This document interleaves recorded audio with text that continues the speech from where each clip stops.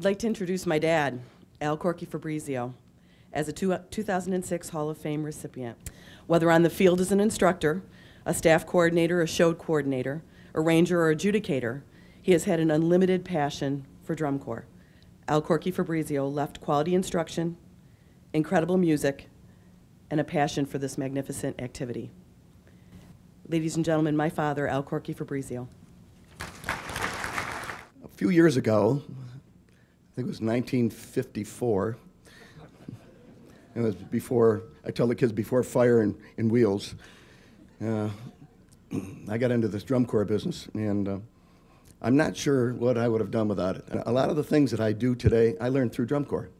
And I think I probably should write a letter to all the colleges I went to and ask for my money back, because I learned more from drum corps than I did in college. I really did. And my hat is off to the drum corps of today versus when I started, when we put X and O's on the sheet and taught a kid how to blow the horn when he walked in. For the educational value it produces today, it's absolutely amazing.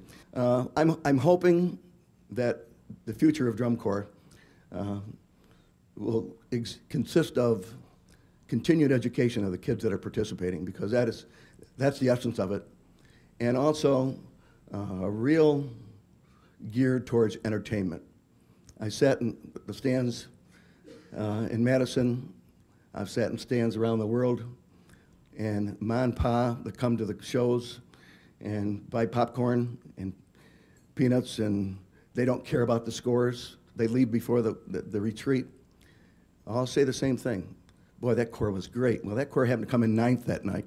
Didn't make a bit of difference to them. That was a great corps.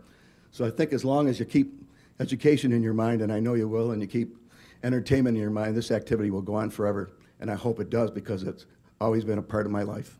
And this is a great honor. I thank you very much.